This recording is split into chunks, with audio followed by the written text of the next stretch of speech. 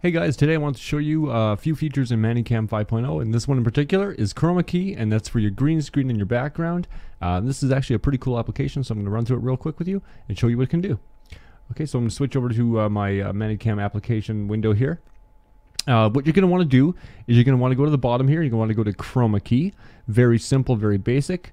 Now I won't be able to show you directly from here because I want to show you my actual background. So what I'm going to do is I'm actually going to go ahead and go back to image and enable picture-in-picture mode. So I'm actually going to add my camera. I'm going to add my C920. We'll just increase that size a little bit there for you so you can see what I'm doing. Okay, so then you're going to want to go back to Chroma key and enable it, turn it on.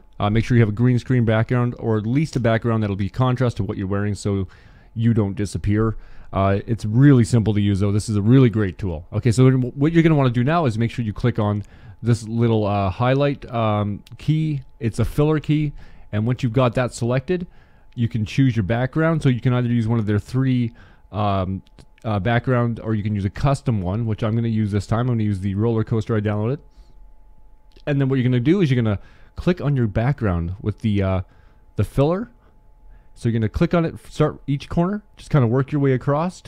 If you have limited shadowing on your background, on your green screen, this will be a lot easier for you. Right now I have a lot of shadowing. I do need to get a lot of wrinkles out of here, but once I do that, this will be a lot easier. And if I select a better light sourcing too, because right now I do not have the best lighting. But as you can see here, I'm going to switch back to my main camera now. So I'm going to show you how it works.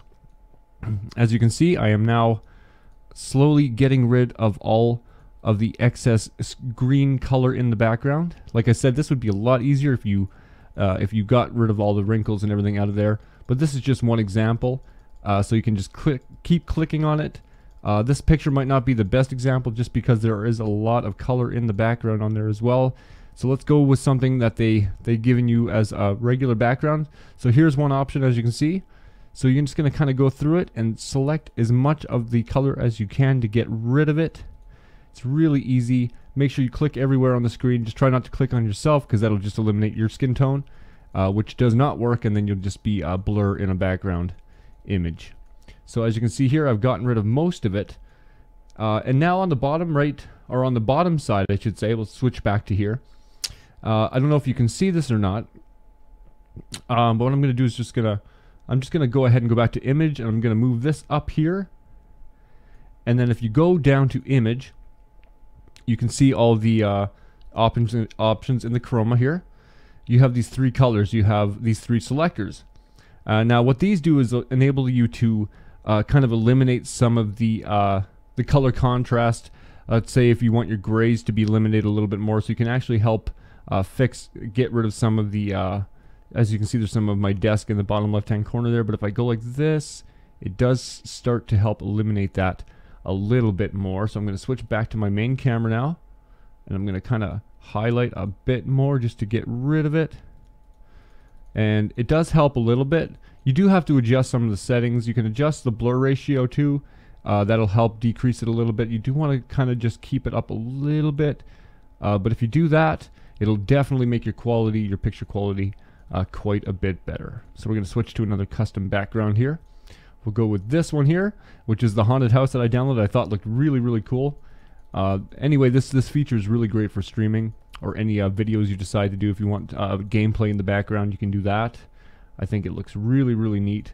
But definitely, I recommend if you're going to have a green screen, try to get as many wrinkles out and get rid of as much of the shadow as you possibly can. But this does look really cool.